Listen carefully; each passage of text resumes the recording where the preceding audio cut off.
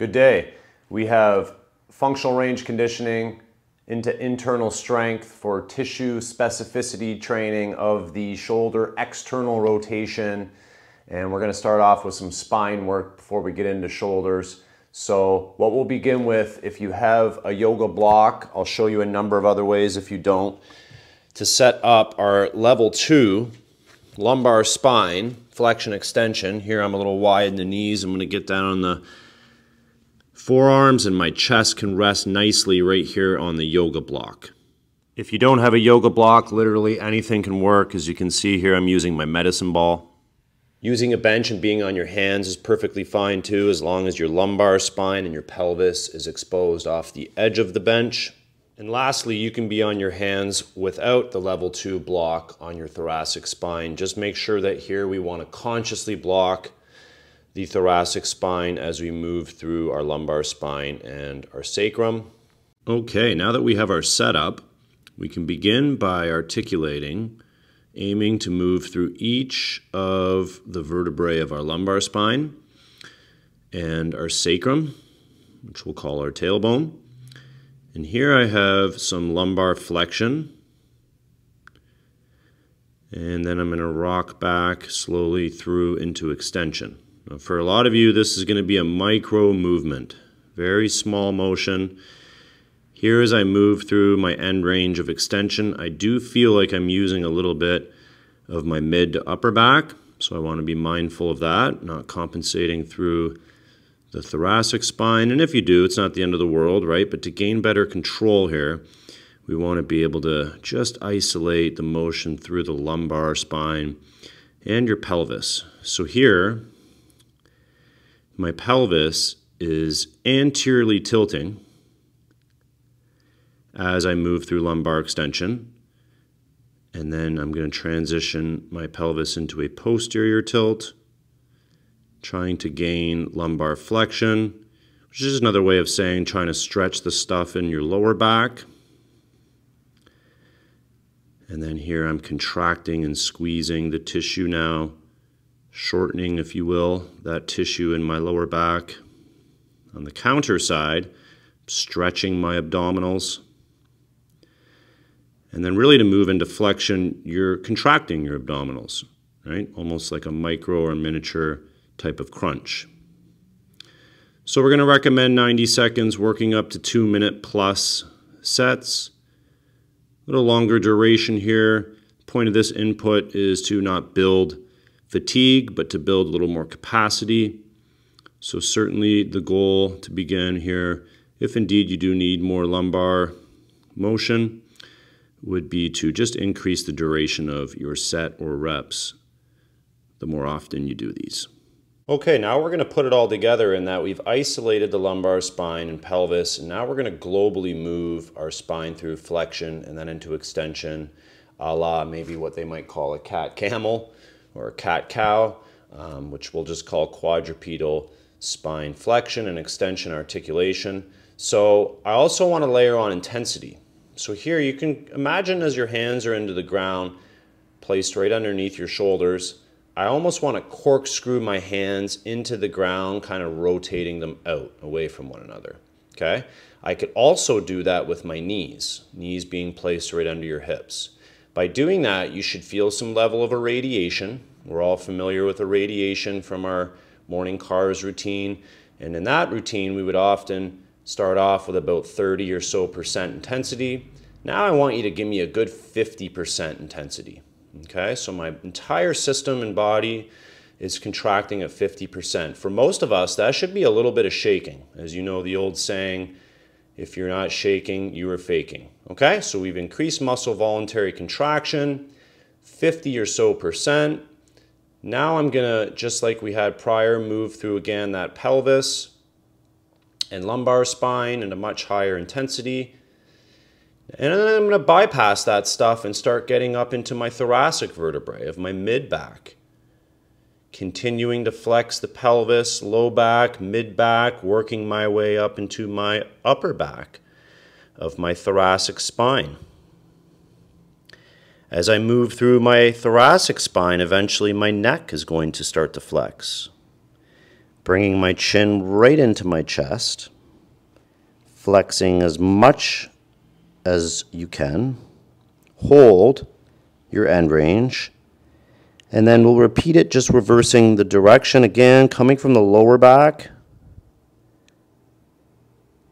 Pelvis and lower back or lumbar spine moving through your mid to upper back of your thoracic spine, keeping that 50 plus, if you want, percent intensity or irradiation. Upper back coming into your cervical spine of your neck, and then we have extension of the spine. Keep that 50%. If you'd like, increase to 60 or 70% intensity, and let's move through it again. Flexion, beginning with our sacrum, our tailbone, pelvis, lumbar spine, working our way through the mid-back of the thoracic and upper back, thoracic vertebrae or spine, cervical spine, neck comes last. Max out in cervical flexion. And then in the end range here, we can hold and squeeze. Continue to corkscrew your hands and knees into the ground. Hold that end range for 3 seconds. 2, 1, and then we're reversing again from that pelvis, low back. Body and tissue temperature is definitely increasing here as we're moving through this at a 50 to 70% intensity. Again, if you're not shaking, you're faking. So you have to multitask, irradiate while moving through each vertebrae of your spine. Hold extension for 3, 2, 1. Okay, getting into our shoulder training. As an option, we can take 2 tennis ball, 1 tennis ball, or none. The idea with the tennis ball or anything else that you can get to imitate the tennis ball is just to grip and grab so that we can again irradiate, okay? So for our scapular cars, assuming you have done your morning cars routine, you have done some warm up or 30% or so cars, we're gonna again layer on some intensity with one arm out, slightly abducted, maybe 30 or so degrees. Out in front of me, I'm going to begin my scapular cars, but layering on that same 50 or so percent irradiation. I will reach my shoulder, I will pull it up towards my ear, I will pull it back and down, I will repeat, okay? So we have protraction of the scapula reaching forward, elevation as the shoulder comes up towards your ear, retraction, and then depression, bringing it back down. We'll continue to repeat that direction. You want to layer on a little bit more squeeze of the tennis ball and whole body irradiation to upward around 60 or 70%. And then we'll switch directions, being mindful to not move or compensate through other parts. As you notice, I keep my arm parallel to the ground the entire time. I'm not bending at the elbow. I am not dipping my neck or head or ear towards my shoulder, rather bringing my shoulder up towards my ear. When again, I am in elevation. Careful that you're not arching from the spine or laterally flexing or rotating from the spine.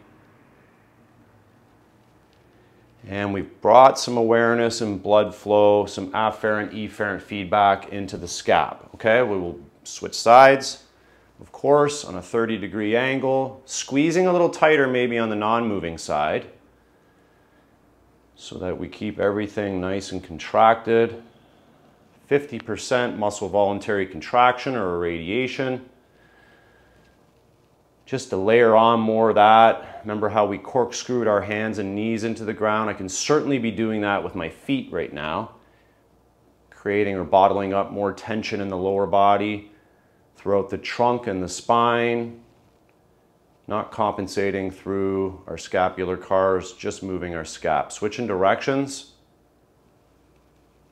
50 to 70% intensity. Again, increasing tissue temperature, heart rate.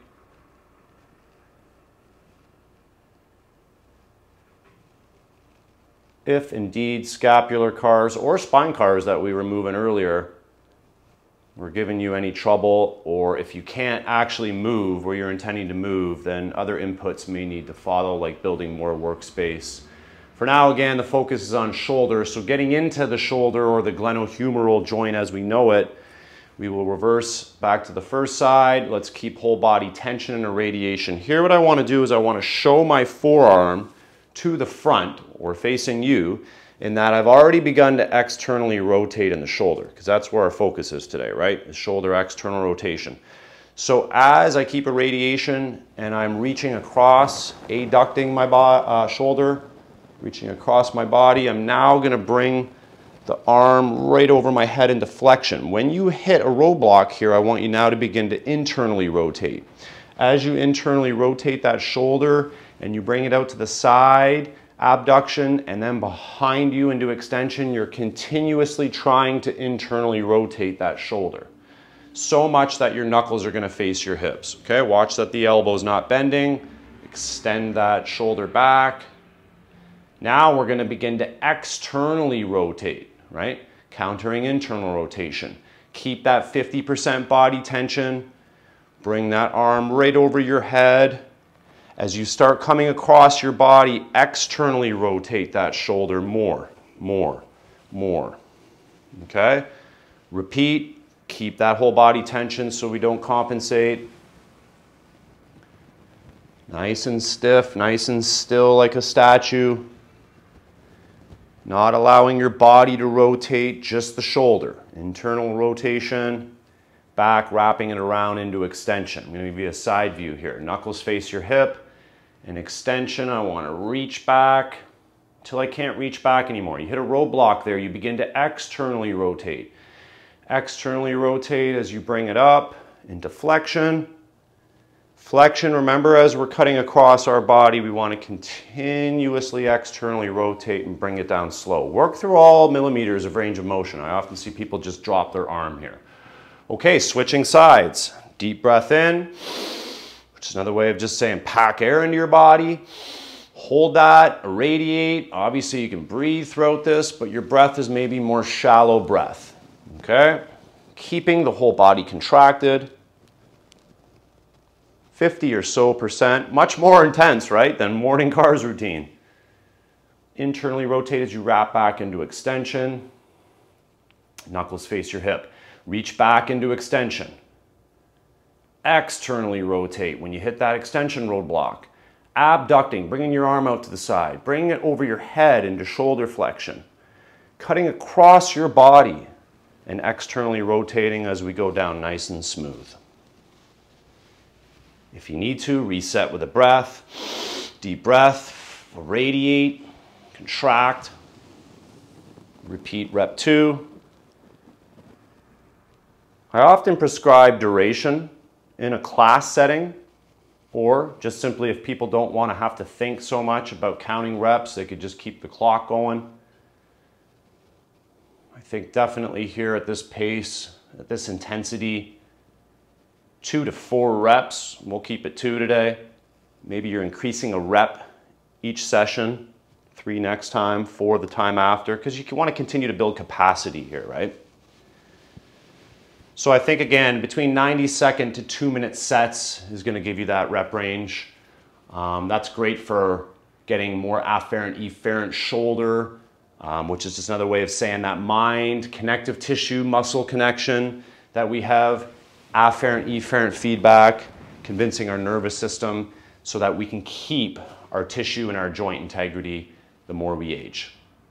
Okay, for shoulder external rotation, we would need either a TRX strap, maybe a ring, which I'm going to use, or you could simply use a belt, right? Attach it around somewhere secure, and it's just the quickest, most efficient way that I like to train external rotation, but certainly I can provide you with other options as well, okay? So for here, I'm going to take the ring, I'm going to walk out in that I have my arm out 90 degrees, and the more I walk out, the more I'm going to get more external rotation of my humerus relative to my shoulder. I like to stagger my stance with the lead leg of the same arm that I'm training, okay? And again, I'm going to start at a 90-degree elbow angle, but that's not to say that you can't bend it more or extend it more. It's not to say that you can't turn your body more and stretch out your tissue kind of here in the anterior side of your shoulder. Whatever the stretch is that speaks to you the most, we want to hold that position. Now we're going to hold it for 2 minutes because we want to bypass what's called the stretch reflex, okay? That's just convincing our nervous system so that we can get better quality work here when we expand this workspace of our shoulder external rotation, okay? So this is input 1 in the internal strength model of expanding more workspace, and how we're gonna need to do that here. Again, hold this 2-minute passive stretch. Deep breathing would be reinforced here, maybe in through the nose, out through the mouth. Watch for compensations, arching and leaning or bending to the side, rib cage flaring out. I have another hand, so I like to hold my rib cage down so I'm not compensating through that. Again, to expand more workspace, we need to train at a high intensity. Now, if you're new to this, you're not going to go max effort today. That's fine. Choose your safest intensity.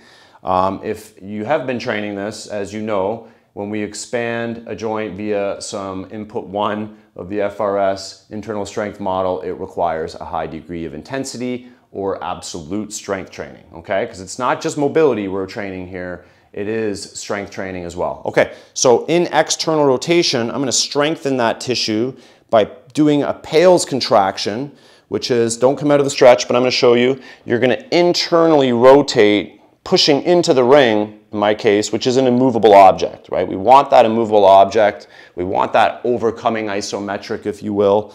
So here, we'll do a practice rep of Pales, and then when we rails, we're gonna do the opposite, right? We're gonna try to externally rotate back further. There might not be any movement. There probably shouldn't be if you are in your end range, but if we do get a little bit of slack on the strap, I'm okay with that. Okay, practice rep will go about 30 to 40% intensity. First, we need to irradiate. Deep breath, pack air into the system, begin to Pales, rotating forward. 6, 5 at 30 to 40% intensity. 3, 2, 1. Now rails, try to externally rotate back. 30, 40%. 5, 4, 3, 2, 1. Freeze, relax, don't come out of position. Maybe, in fact, get a little bit more into external rotation. Even practice reps, your nervous system will allow you to get a little bit more temporary range of motion. Okay, so let's use that. Okay, we're in a deeper passive stretch. We're gonna go now more of a trainable rep. I'm gonna suggest 50 to 70% intensity. Okay, deep breath in. Begin to Pales, go. 6, 5, 4. If you're not shaking, you're faking. 2, 1, rails. Same intensity, rotate back more externally. Don't cheat and rotate or bend your body. 3, 2, 1, relax. See if you can move into that a little bit more. Okay. If you're new to this, again, 70, 80% might be a great place to start, assuming your shoulder's healthy. If you want to get more long-lasting changes here, we're going to need to train this at a higher intensity. Deep breath in.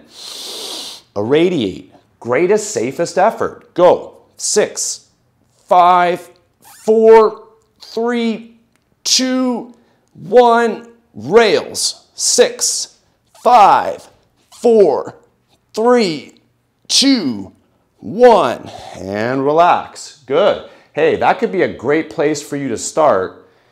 If you are attempting to get your greatest, safest effort, my question here would be, did you? Did you train this at max effort?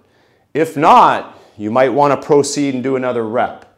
Again, if you're new at this, this might be a great place for you to start, okay? So you can watch here as I'm going to keep quiet and not count because I want to, in fact, show you, the viewers, what max effort or my greatest, safest effort might look like, okay?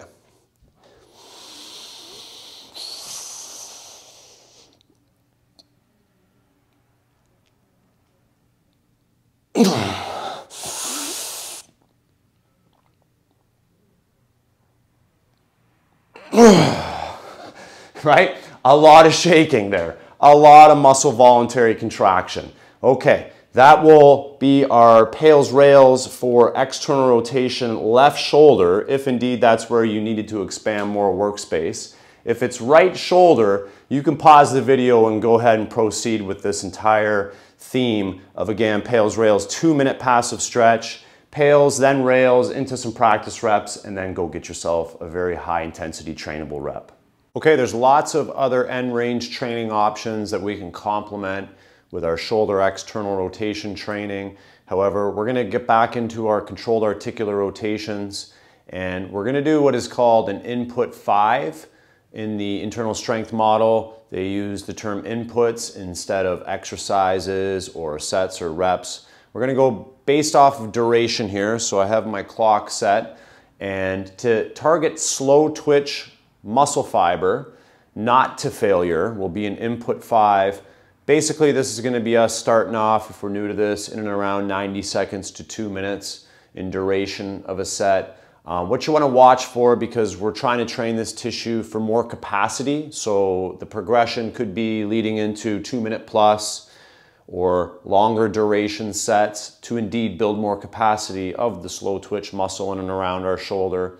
But what we're gonna wanna do is make sure that we don't go to failure for an input 5.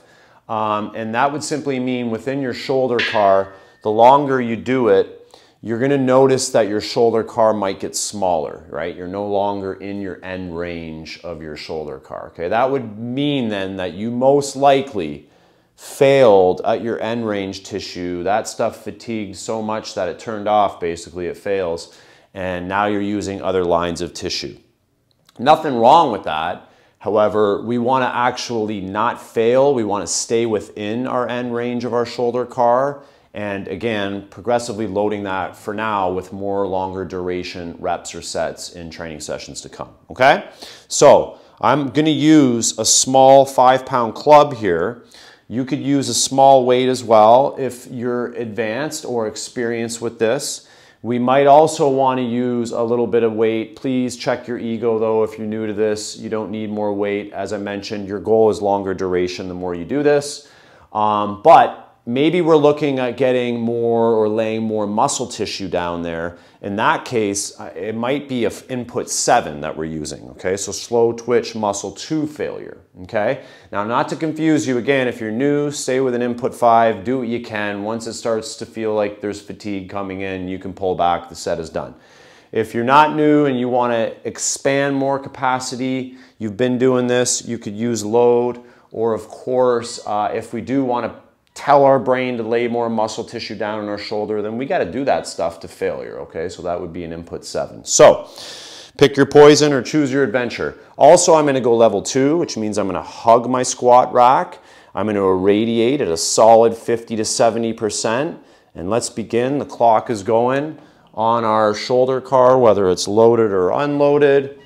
And we're keeping 50 to 70% intensity. We're going to move through the entirety of our shoulder car, trying to capitalize that end range tissue. Be mindful of what that feels like, because the longer the set goes, you're going to eventually start skipping out of those end ranges.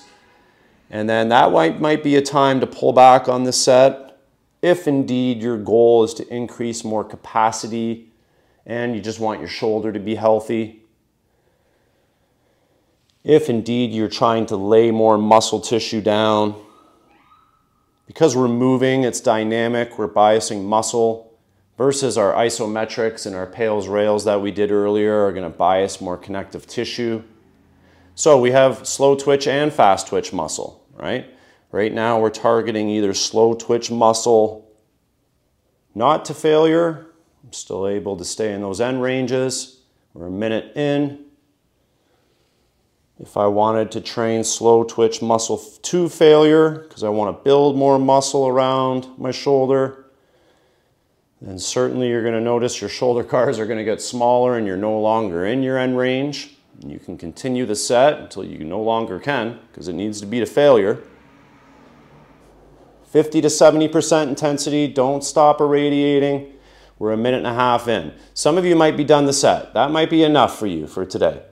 Okay, at a minute and a half, maybe your goal next time is 2 minutes, 2.5 minutes, 3 minutes. There's nothing wrong with staying in an input 5 and just trying to build more capacity, which is another way of saying do more work for a longer period of time. Never a bad thing. If I want to lay more muscle down, I might need to load it next time.